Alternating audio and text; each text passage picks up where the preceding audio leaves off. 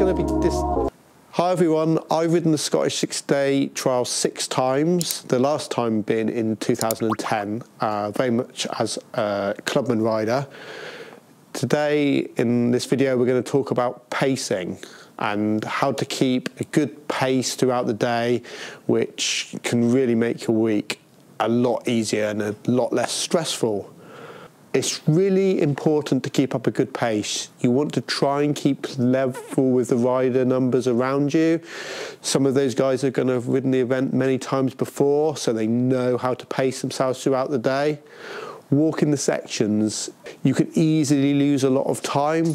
If you spend an extra minute at each section, which isn't actually a lot of time, that's 30 minutes extra the day is going to take you. There's 30 sections in Scotland every day.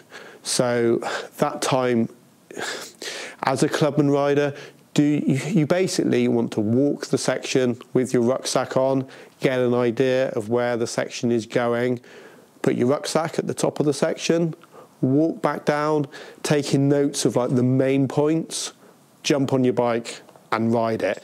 You see the top boys hanging around for, you know, a good few minutes, waiting for a tiny rock to move, really trying to go for a clean. As a, you know, mid-pack clubman, time's more important. Time in Scotland is quite tight. You don't have loads of time. You know, throughout the day, I was always thinking, keep moving, keep up with the riders around you.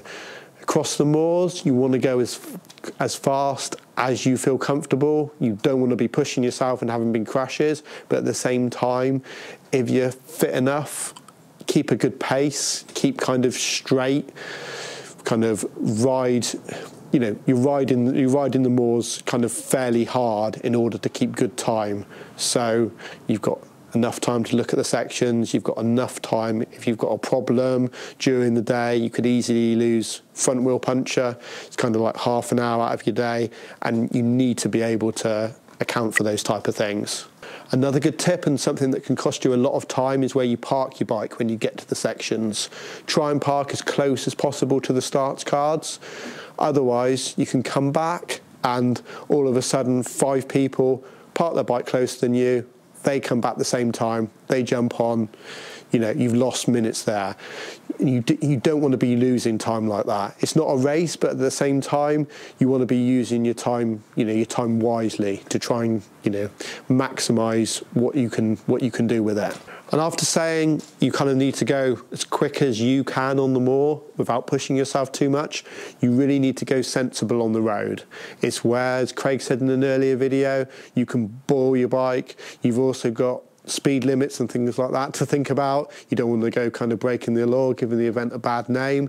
And you can't really make up that much time on the road. Everyone can go basically at the same speed.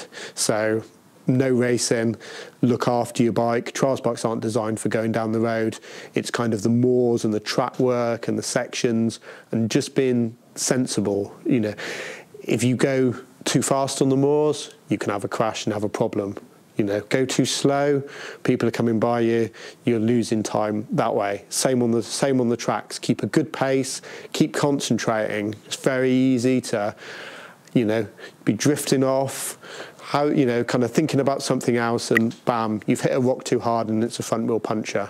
So yeah, just try and keep up. If you've paced yourself right, you should aim to come back to Parc Fermé with about 20 minutes to half an hour to spare. This enables you're allowed to use your run time of the day to work on your bike. So if you've got 20 minutes, half an hour to spare, that means you can sort any problems out, change your air filter, give your bike a good check over, and it's a much easier night's sleep, I can tell you, having those extra 20 minutes, get your bike all sorted for the next day, rather than have to be waiting. You get 15 minutes in the morning before you start to work on your bike. And if your bike's all done, it's a much nicer feeling than coming back late with bike problems, being low on time, and knowing you've only got 15 minutes in the morning to fix them. Hope you found this video helpful. We plan to do a few more of these in the run up to Scotland. We've all got good experience here of the Scottish. So yeah, if you've got any questions, then give us a ring or drop us an email or contact us on social media. and we should be able to help you. And if you subscribe to these videos, you'll get notifications. That will help the channel grow, as well as giving them a like. Thank you very much.